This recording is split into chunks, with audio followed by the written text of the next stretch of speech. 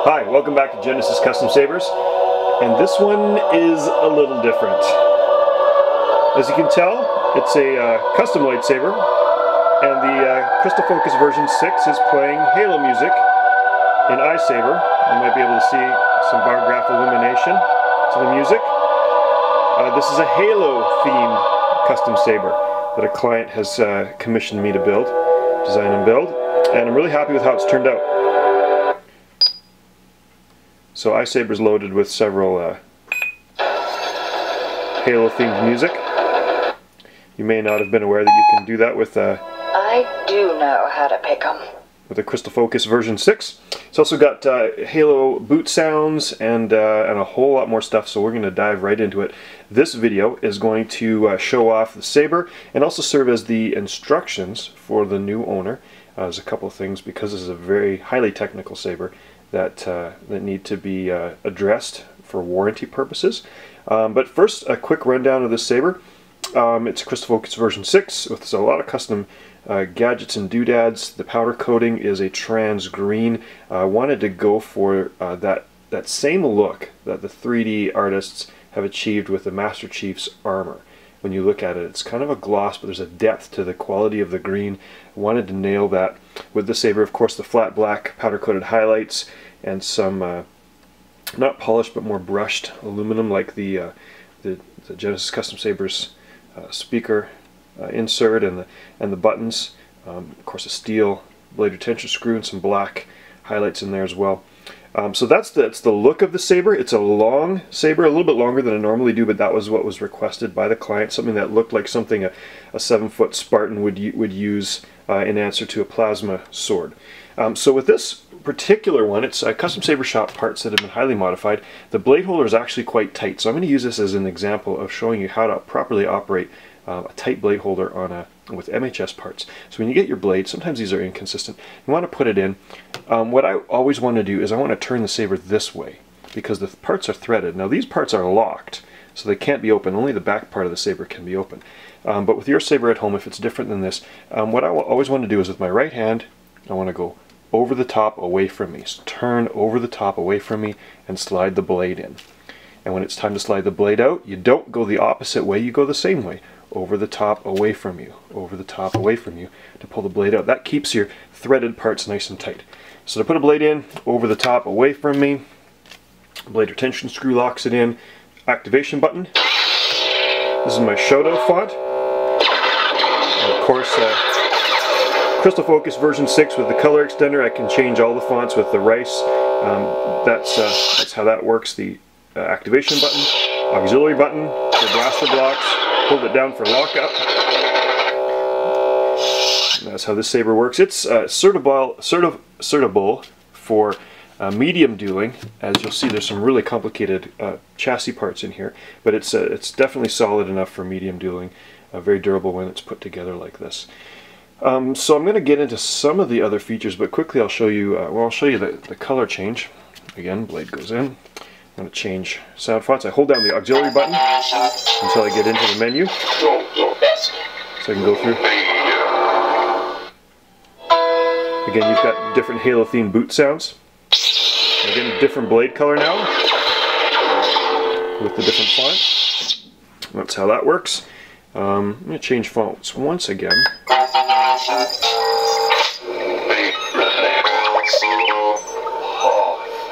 go to the Hoth font. Wake up, Chief. Which is a nice blue. I need you. And what I'm going to show you with this font is, again, over the top away, over to the blade, is there's a crystal chassis in here. This blade, or this retention screw, when I loosen it off, righty tighty, lefty loosey, it's the same thing here, so I want to counterclockwise to release the crystal chassis until, I keep turning until it pops out. So spring-loaded crystal chassis, first of its kind that I've built, is an illuminated quartz, genuine quartz crystal set to pulse, and a blue bar graph.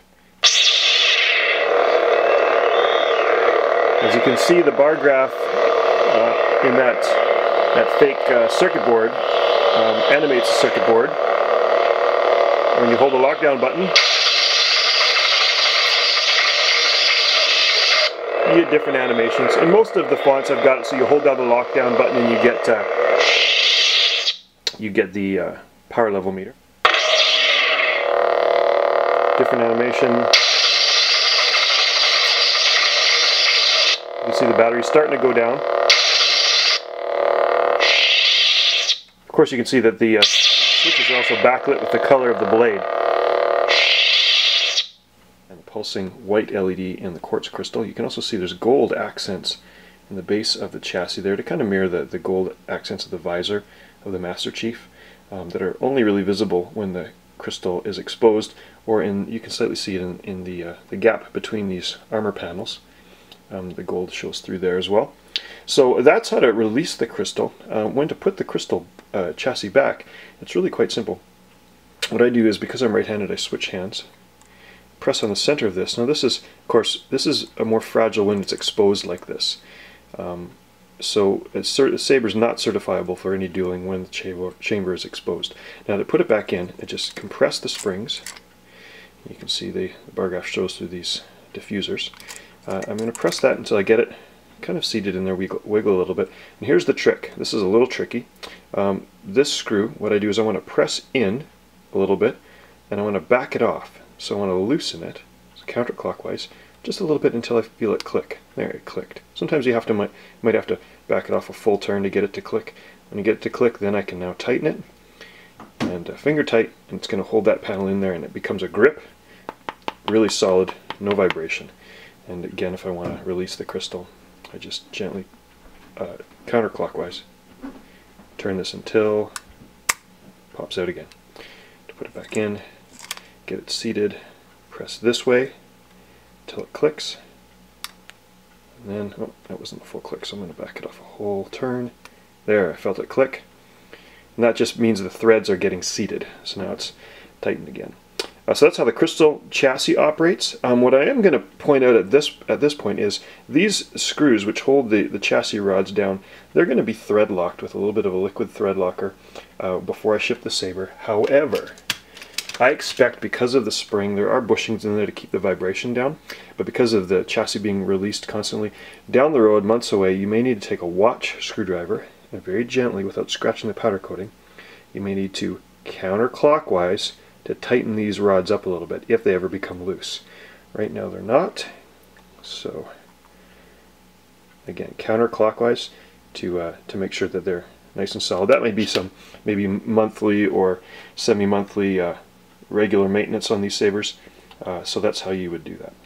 Also want to mention that with this Saber, as the client requested, the numbers 117 as it corresponds to the Master Chief's designation in Halo has been stamped into the Saber by the cover tech, and the same technique that you'd use to stamp a barrel on a firearm with a registration number or serial number. So that was kind of a cool feature that the client asked for to go with the Saber as well. So now let's get on with the demo of the rest of how the Saber operates. I've shown you how the blade goes in, how the buttons operate, how the spring-loaded crystal chassis operates, and of course you can see the glow of the LEDs through there. This Saber is an Elite Saber, so it does come apart to get access to the SD card. Of course, you've got your kill key and your 2.1mm recharge port. Wake up, Chief. That boots up the Saber. When the kill key is out, and only when the kill key is out, you can unscrew this. If you try to unscrew it, as you can see with the kill key in, you're going to shear off the kill key or rotate the chassis, which would be bad. Potentially could snip wires. The chassis does rotate. You might see there in the video there's a blue dot and a blue corresponding mark on the threaded area. If you grip the chassis gently, you can turn it a little bit to line those up so that this recharge port lines up with the hole that it's supposed to go in. But that's your chassis. Really, you don't ever need to take off this part of the Saber except to get access to the SD card. You would put the kill key in. Now you're safe to access the SD card. I'm trying to find my pencil, which is of course the magic implement. You press that against the SD card, it pops out, and you could use your needle nose pliers to gently remove the micro SD card, make whatever changes you need to. However, you may never need to change that unless you want to change some fonts, because this Saber also has a rice port. So that would connect to the rice cable, which is included with the Saber, and that goes into your computer. and you can use the real-time interface, whatever the RICE stands for, and you can make changes on this saber to the color of the blade, to the flicker effect, all kinds of things. So I'm going to put a link right now, right about here. And if you click on this link, there's another video that shows you how to operate the RICE. I will stipulate with this LED in this saber, it is a tri-cree red, green, royal blue LED. You don't want to exceed, and it's wired up in this order. Blue is number 1, channel number 1, green is channel number 2, and red is channel number 3.